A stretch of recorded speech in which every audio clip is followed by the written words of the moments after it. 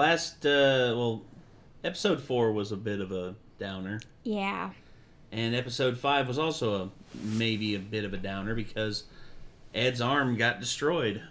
And then the suit of armor got ripped off. Yeah, Al got basically decimated and just like ripped into little pieces on one side of his body. And Scar got away. And Scar got away, yes. But we did find out the true reason behind him killing all the state alchemists. And it's because of the fact that he's an Ishvalan, which means that he wants revenge for what happened to his country.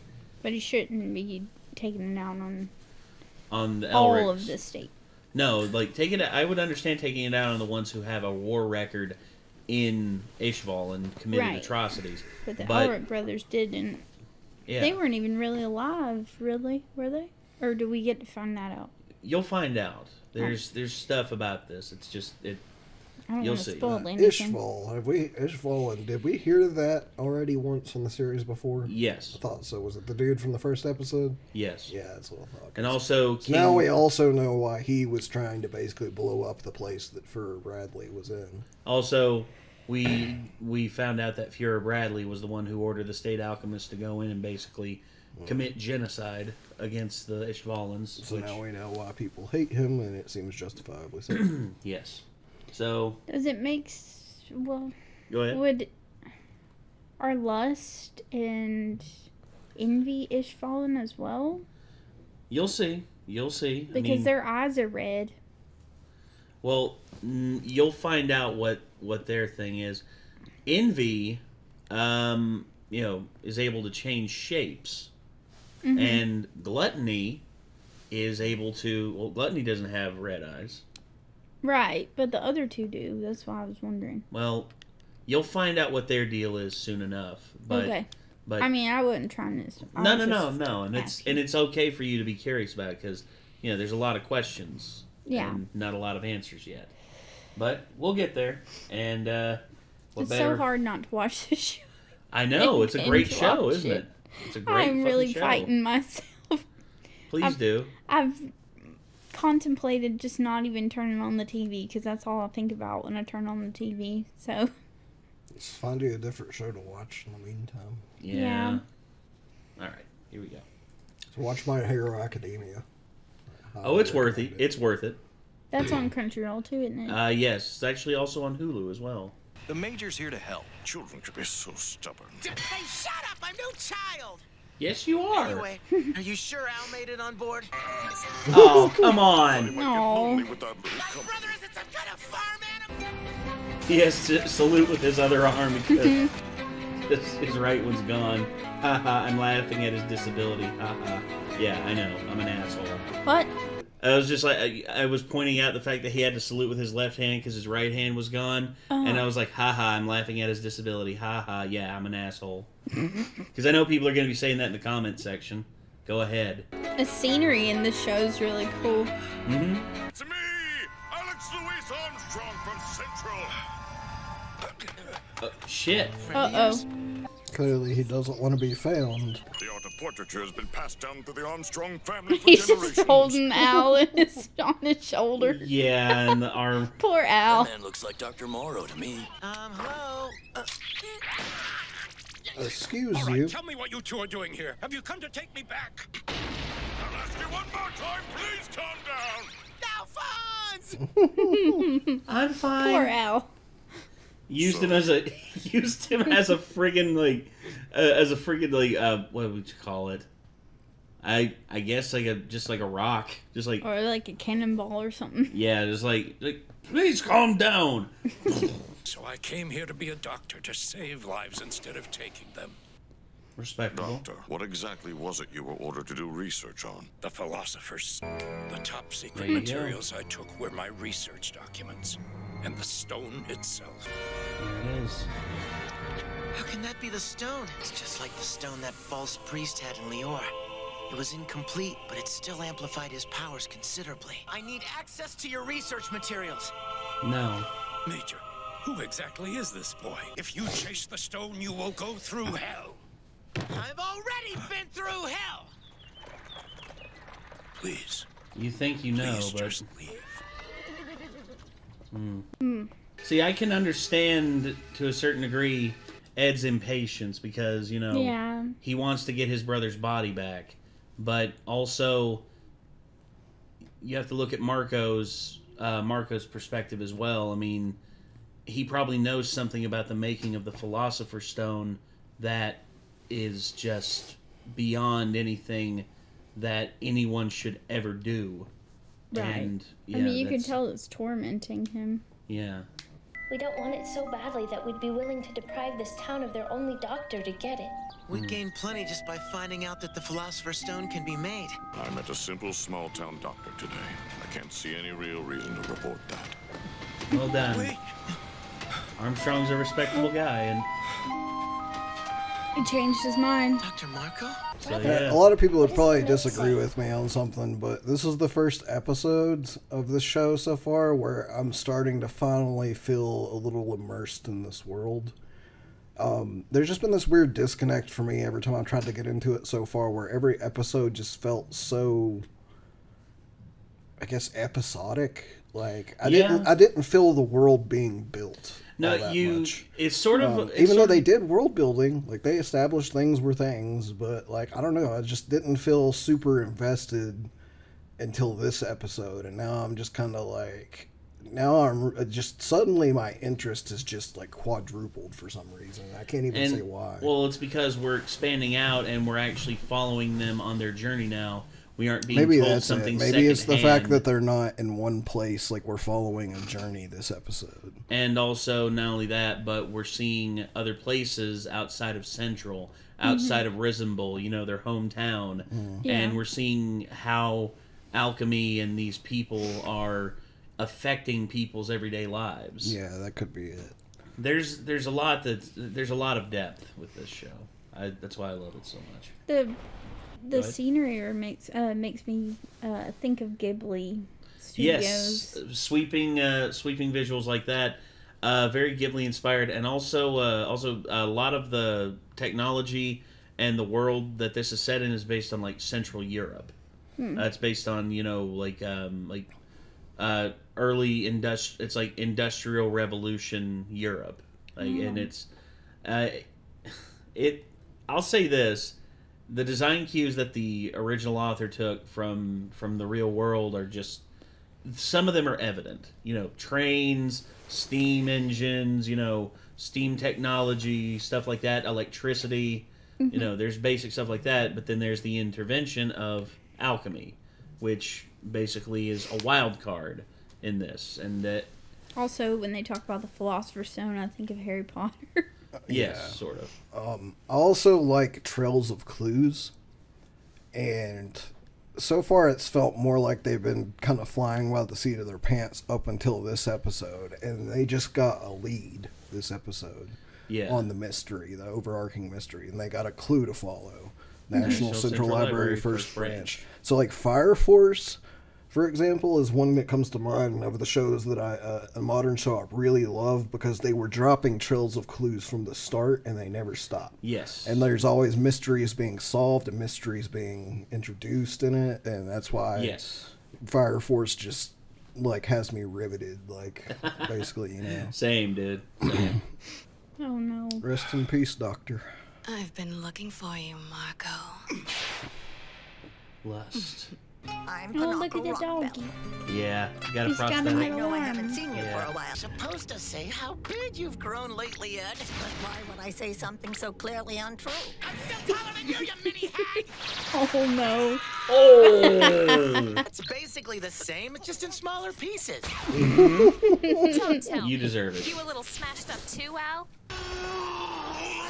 The Of course he body. doesn't have his shirt on. Of course not. He like you expect If I the looked man. like that, I wouldn't wear a shirt 90% Yeah, of the time same, either. same. I wouldn't either. If I had like half the body that man had, I would walk around shirtless basically all the time. But don't worry, they're all right. The Elric brothers are strong boys. Strong, huh? Yes. Pat, pat. They burned down their own house. My guess is they did it because with no house to come home to, There could be no turning back. No choice but to move forward.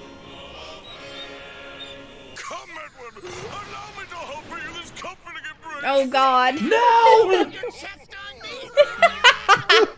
I was going to say, as soon as like he embraces Edward, he's like, did you pre-baby oil yourself? Oh, Jesus Christ! At least he's not quite as bad as Pretty Prisoner with stuff Thank like that. God. Yeah. Pretty Prisoner is just fucking creepy. There's a reason why he's in prison.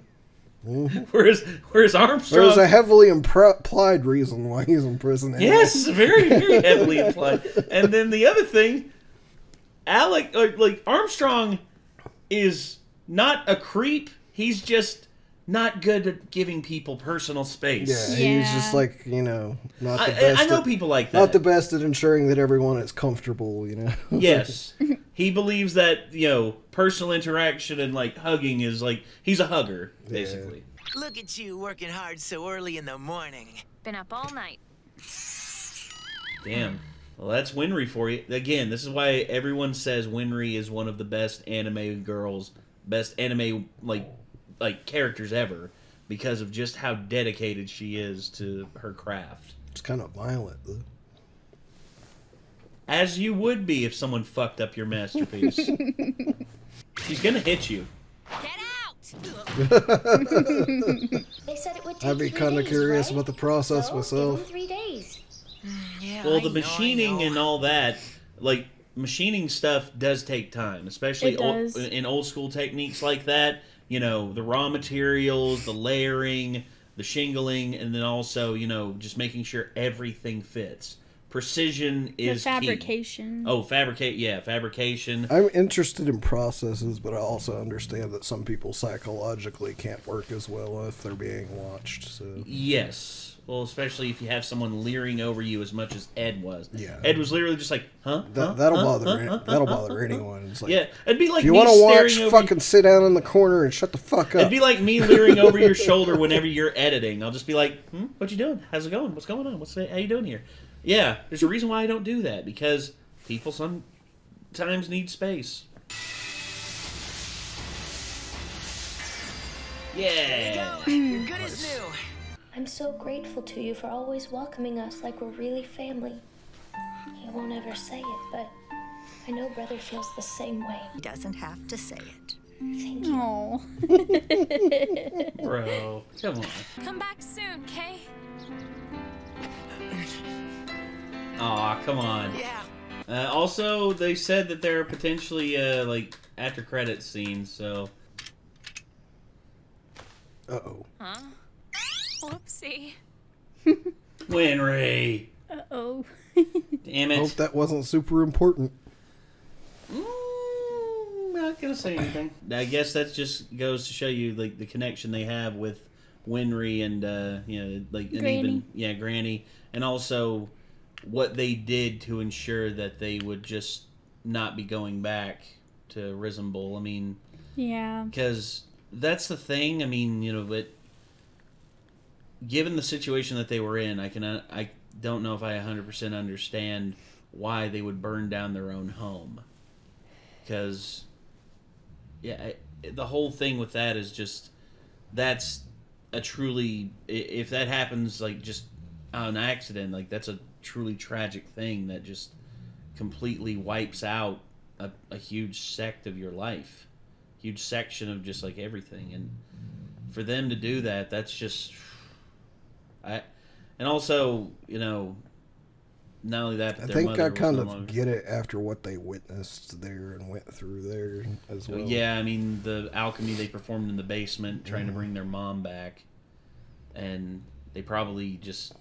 It almost might have been relieving to make sure that the place that happened didn't exist anymore. Probably. Although, damn. That's a hell of a thing. It's a hell of a thing to do. So, plus, like they said, it was to ensure that there was no turning back. Yeah. I can say this, that their decisions were their decision. Don't know if I 100% support it, but hey, their decision. But hey, they still got Winry and Granny there, Granny Panaco. And by the way, that People had it confused in the first episode. They thought that I said that Panako was their grandmother. I didn't say that. I said that it was Winry's grandmother, and basically she was like a sort of surrogate grandmother to the boys. Yeah. But I guess the way that maybe I worded it or said something like... Maybe they got it confused. I don't know. But now they're going to Central, and hopefully they can start the trail on figuring out how to obtain the Philosopher's Stone. And maybe Winry might have to call him up and be like, hey... I forgot the screw. No, she'd never... she's too prideful. Oh. She'd probably just be like, yeah, I just came by to run a little bit of maintenance, and, just spur of the moment. You came all the way to Central to look at my arm right after you just got done making it. I have no clue if it was this or the original series, but I did catch a scene where she showed up on them at one point. Yes. Whenever it was on Adult Swim. I didn't watch very much. I just remember she showed up and she's like, let me see your arm, or whatever. And I just kind of turned it off because I was like, I don't really know what's going on in this. So. Yeah. There's a lot of instances with Winry. Winry is in this a fair amount, although not as much as I'd like her to be. I mean, I think she's an awesome character. Yeah. And I think that she's pretty badass in her own right. But yeah, there's several episodes where she's a very central character in the story. And especially now knowing her parents died during the Ishvalan Civil War. Mm-hmm. That's another thing too.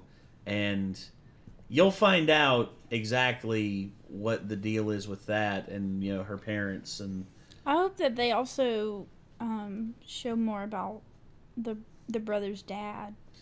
Oh yeah, you'll learn about him because that's the thing with the mystery. Like, there's several mysteries that are hiding in the background that are mentioned but are brought more to the foreground as the show goes on. Yeah, I was kind of getting the vibe this episode, especially when Granny said that he was one of her old drinking buddies, that there's a possibility that he may not have purposefully abandoned his family. Something else may have happened. Maybe. Mm-hmm. And you'll figure out what the deal is with him when he shows up.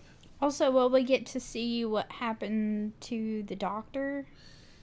I'm assuming eventually. So at some point they'll find out. Eventually, we're told what happened to him. So shows like this, normally that would be considered a plot hole if we were just left to guess from this point on what happened with the doctor. Like, shows like anime and such usually goes back and touches on things like that in some way. Yeah, there's actually another character whom during this there's a lot of build up with them, and it's just like, damn, like this is really serious and all that. And by the time the episode's over, you understand why we focus so much on that character. And it's like they have something very big to do with a character or a scenario that has already happened, and we didn't have like the background info on.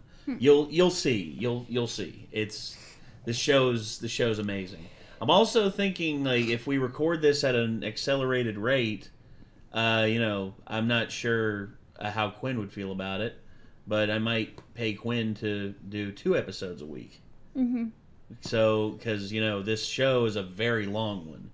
And if we did 2 episodes a week, we would still have more than enough to fill out the majority of the year.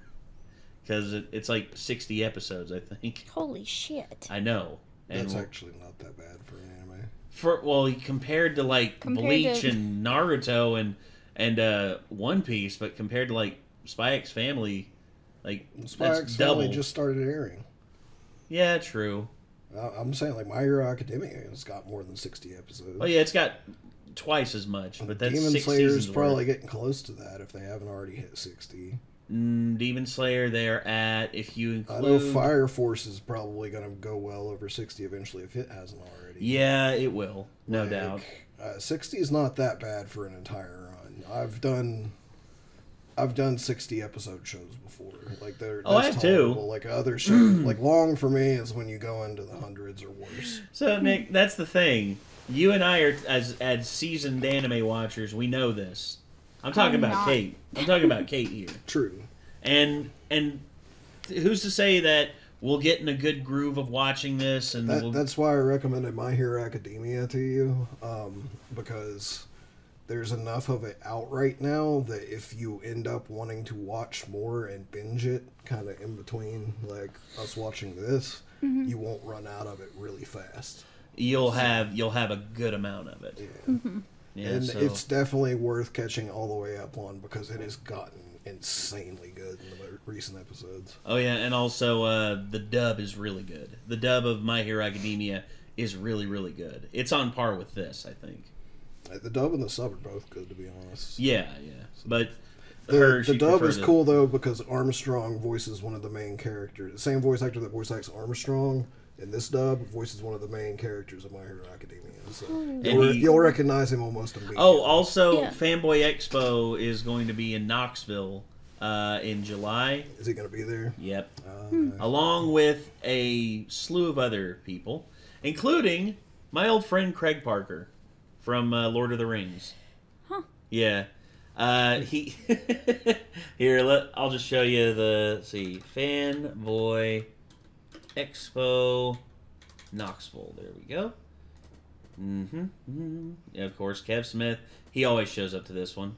Let's see. Where's our guest? Be our guest. Be our guest. So yeah, Jason Mewes. Yeah, Gimli. And Sala. Eowyn from Lord of the Rings. Craig Parker. Yeah, also from Lord of the Rings. And he played Haldir, and he was also in Spartacus. Sala, who played Sauron.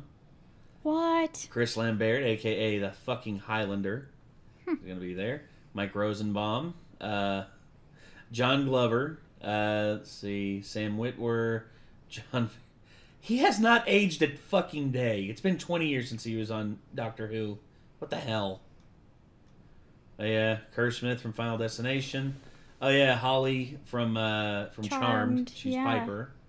And of course, the voice actress for Velma. Oh, that's cool. Also, there he is, Chris Sabat. Super fucking cool.